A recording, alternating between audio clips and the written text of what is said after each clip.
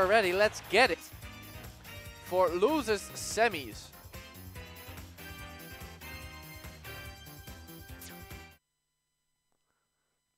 SirShyGuy versus Sansi the Yoshi. And he's sticking with the Isabelle. Interesting. Maybe he hasn't switched mains after all. Because I imagine Roy would be pretty good versus Yoshi. But he is looking for more characters. That's another possibility. But my. This Isabelle looks amazing. This, honestly, I'll say it again. I know it's a low tier character, so you almost never see it. But this is the best Isabelle play I have seen so far in these past 6 months of Super Smash Bros. Ultimate.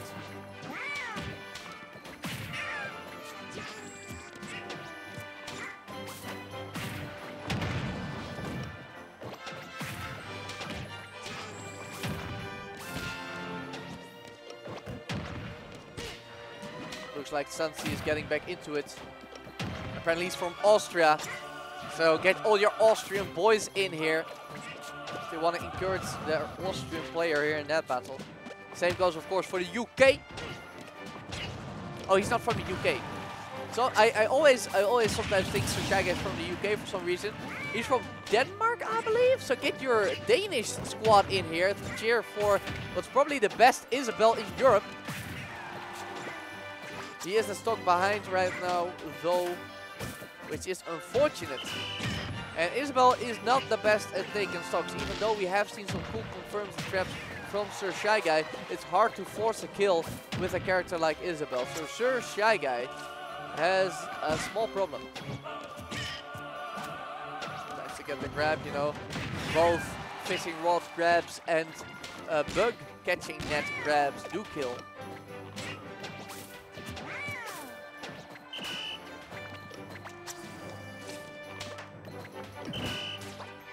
Here are the smash attacks.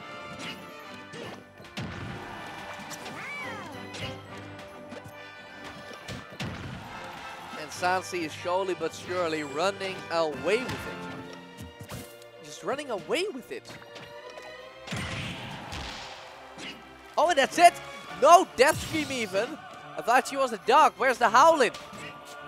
SirShyGuy on his final stock. Sansi he's having a field day. He's having a field day. A big combo with that big chunky tail is gonna give him like 50% or something, and he's not done yet. He's still going. He's still going. Sansi with nothing but advantage state for the past couple of seconds, maybe even half a minute. Finally misses a read, and SirShyGuy is gonna take that opportunity to close out the first stock, but he has a crazy comeback to make if he wants to go up 1-0. Oh, here comes a beautiful combo from SirShyGuy. Can he make that comeback after all? He has to completely oppress Sansi in neutral and find a way to take a pretty early stock if he wants to make this comeback. He has to play an almost perfect game.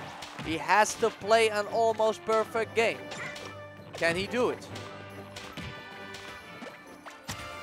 Doesn't want to take any more risk, and just as he pulled out the fishing rod, one of the eggs hit him. There is the party popper, almost gets it. It's a very strong move. Oh, and the egg was gonna save Sansi, but he was so scared that he just pushed that air dodge button. And now all of a sudden we are on even stocks, but Sansi is gonna quickly close it out. JV2 stocks, 1-0 Sansi.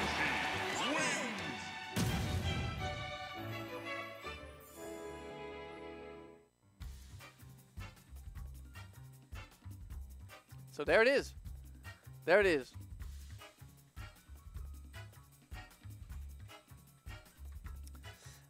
So the question is SirShyGuy gonna stick with the Isabelle, or is he gonna go with the Roy? And you gotta wonder, because he did lose, but on the other hand, he had a really awful start. But then he started really pulling it back. He started really pulling it back. So momentum was on his side. So maybe if he sticks it out with the Isabelle, he could continue that momentum into game 2.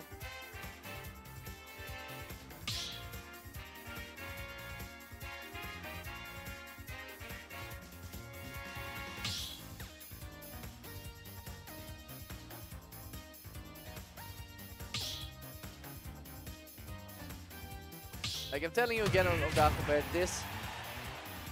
this song, it's kicking ass. It's kicking ass. Speaking of kicking ass, we're gonna go into game 2.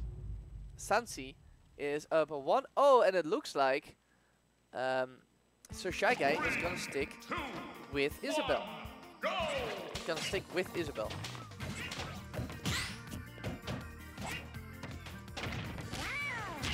So far, looks like Sansi is starting off with yet another lead.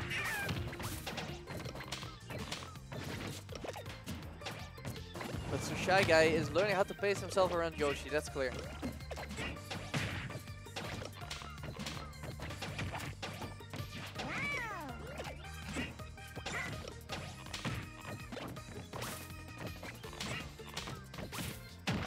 He's managing to stay far away from Yoshi. Using a lot of aerials. No train combos like we saw in the first game yet though. Despite that, he's doing better.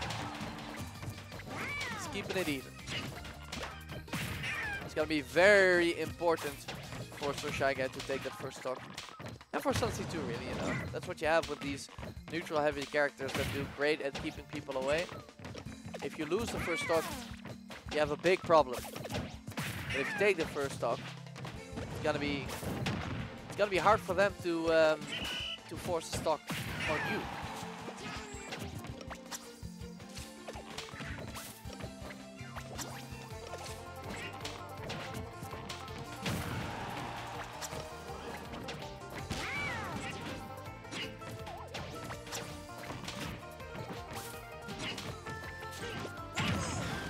Oh, almost a stock. SirShyGuy thought he could put down one of those Lloyd rockets. Not gonna happen though. Sansi has finally pulled ahead. And once again an air out of shield is gonna send him all the way to the blast zone. And the spike on the fishing rod. Great lead from Sansi. He had noticed that SirShyGuy almost always just goes for the fishing rod from the side. Oh! Oh! But the gimp from SirShyGuy. Wow! Keeping it even. Great stuff from SirShyGuy. And now he's taking the lead with all these slingshots. Using the broom.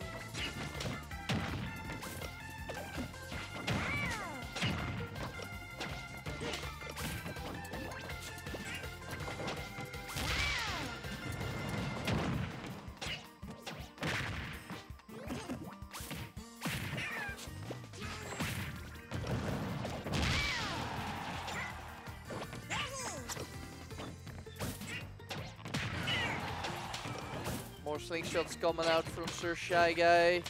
This is honestly more of how I expected game 1 to go.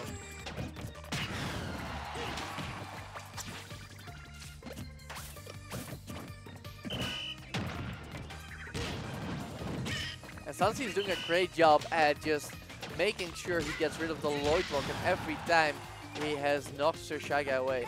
So he really hasn't had too much trouble with these traps set up by SirShyGuy. I believe for that SirShyGuy needs to get him properly at the ledge. And we've already seen versus Belmont from Dove that Sansi knows this about these kind of characters. And thus has become pretty great at just getting back on stage fast, bypassing the ledge entirely.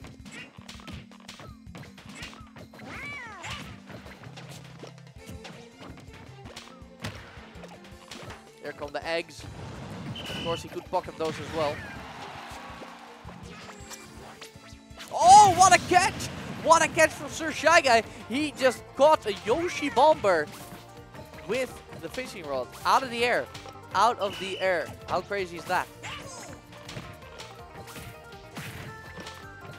Oh, and these are the aerial trains I was talking about earlier. Great to see SirShyGuy pulling him out again. He's so good with these pom-poms. Great catch from Sansi with the back air. Even his stock out again, this could go anyway. Oh, but here are some more aerials from SirShyGuy, but he cannot prevent Sansi from grabbing the ledge once again. But he's really running away with it. Sansi has not been getting in. There's the trap I was talking about. That's what you need if you want to hit that Lloyd rocket. Another trap set, but this time Sansi drifts back. Smart stuff. But he hasn't really been able to hit SirShyGuy.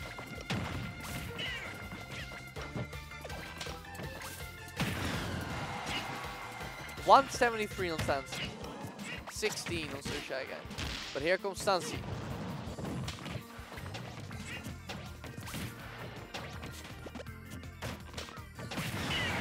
And the pom-poms is gonna do it in the end. 1-1 as SirShyGuy evens it up.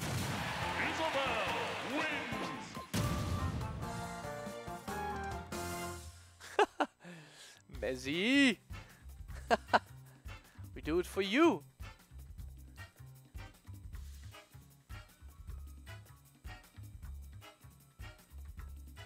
Super Smash Bros. Ultimate taking gravity into account. What a guy. Ah! Yeah, like a good Christian girl. Let's get it.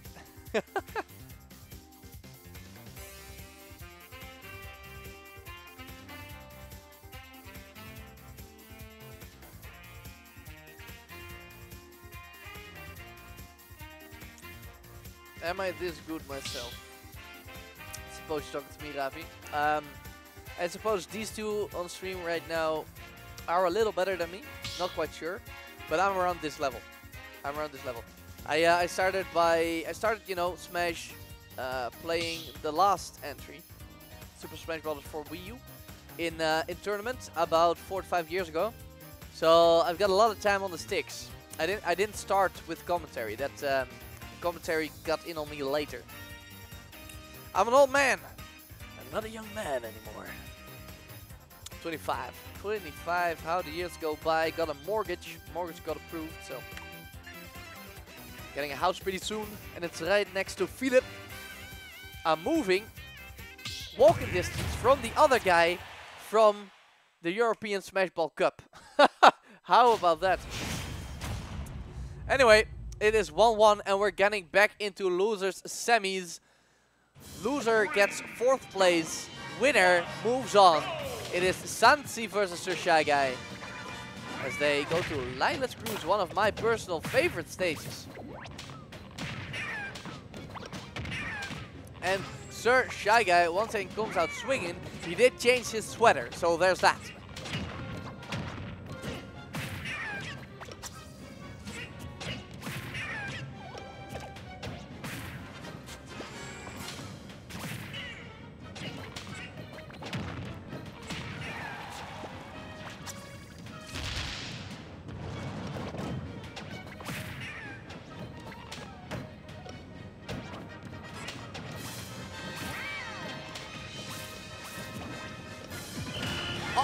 What a wait! You know, people like to drop their shield. They feel like you're gonna hit it at a certain time, and when you don't, they just kind of drop it based on instinct. And Sansi with the SD, he just could not resist going for an attack right there. But of course, if you do an attack, you cannot grab the ledge at the same time, and he did not have a jump, so he just dropped.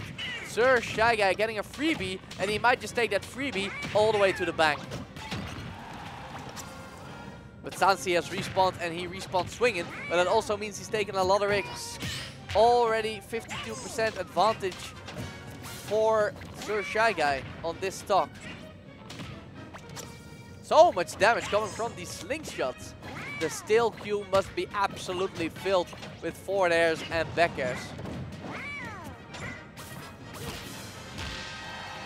And there's Sansi, not quite a kill confirm yet. I do like that he's looking for those forward tilts to up tilts, or up airs, excuse me. But there's SirShyGuy with another very damaging combo. Lloyd to the turnips. And he gets the fishing rod, but it's somehow torn apart by the stage. And SirShyGuy loses his stock afterwards. That gotta feel pretty bad, man.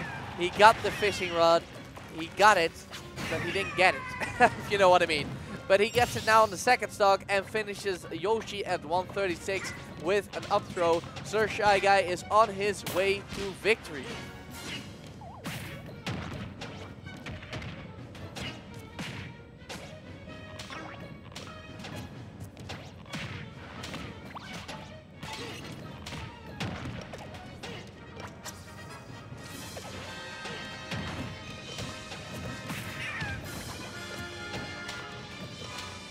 SirShyGuy once again lapping Sansi in percent. Doing a wonderful job staying away, using the slingshot. And these pom-poms. As soon as you get close, it is just pom-pom galore. You know, obviously Village's neutralizer is a little better, I believe, but these pom-poms look pretty great themselves, honestly. Look at that, look at that. It's like Ness.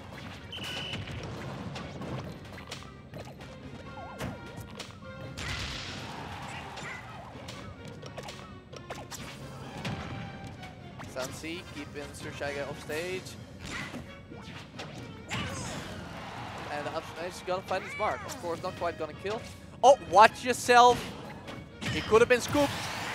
Great read on the roll. He's gonna get the forward smash. Everybody at their final stock. But I do not see Sansi pulling this out unless he can get a beautiful edge guard, maybe with a forward air spike.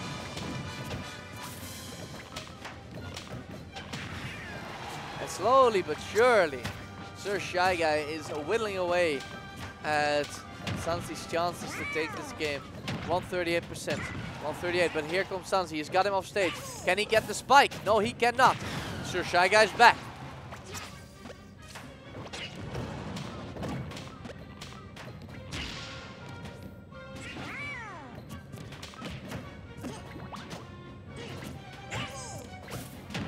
He's looking for smash attacks. Oh! SirShyGuy probably thought he would grab the leg with that rod. There's the back air. It's becoming pretty dangerous for SirShyGuy. He could just lose, you know. It could happen, but it won't. The party popper right in Yoshi's face is gonna bring Isabelle. Played by SirShyGuy the victory 2-1 as he moves on to losers finals.